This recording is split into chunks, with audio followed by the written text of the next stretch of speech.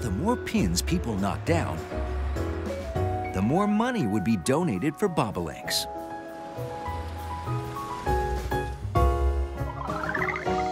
So the children were having a practice game before the tournament to get better at knocking down pins.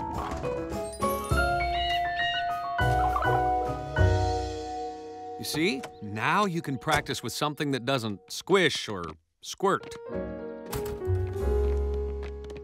Oh, good. You're here. We have to cancel the tournament. Cancel the tournament? We have an emergency. Normally, I rack the children's bowling balls and Mr. Berg polishes the shoes. But Mrs. Berg's back has been acting up, so we switched. And now Mr. Berg's fingers are stuck. I have to drive him to the doctor's. On account of I can't steer with bowling ball hands. Ow! Oof. There will be no one to hand out shoes or work the concession stand. We can do it. We keep all the shoes over here. Oh! Oh, let's get you to the doctor before you do any more damage. Don't worry. We'll have things back to normal in no time.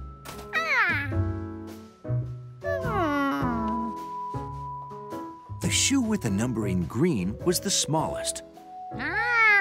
Green numbers must be for children. The shoe with the red number was a little bigger. Red numbers must be for ladies. The shoes with blue numbers were the biggest of all. Blue numbers must be for men. When you matched the numbers and the colors, you got two shoes that were the exact same size.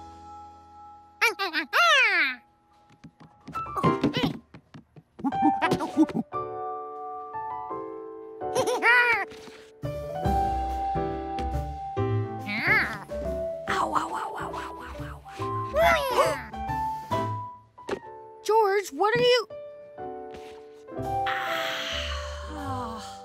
The different colors mean they're different kinds of shoes. How'd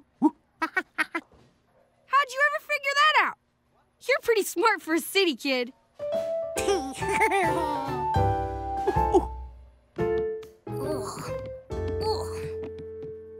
My right shoe is too small, and it won't let me walk straight.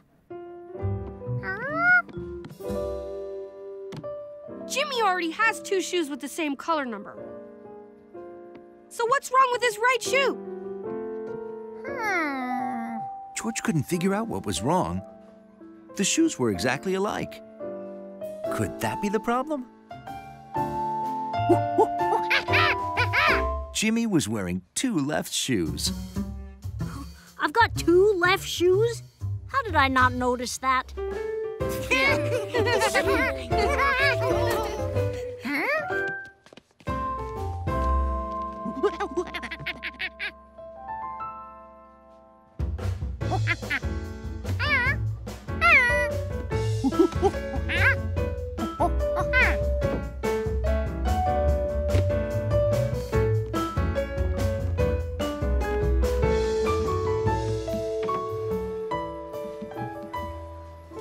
Thanks, George. George had finally sorted the shoes perfectly.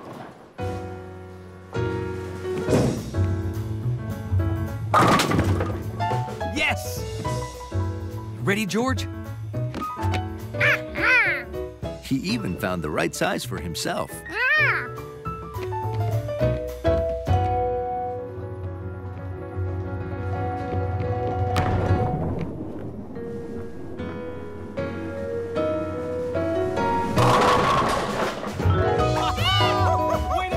Everyone scored big points.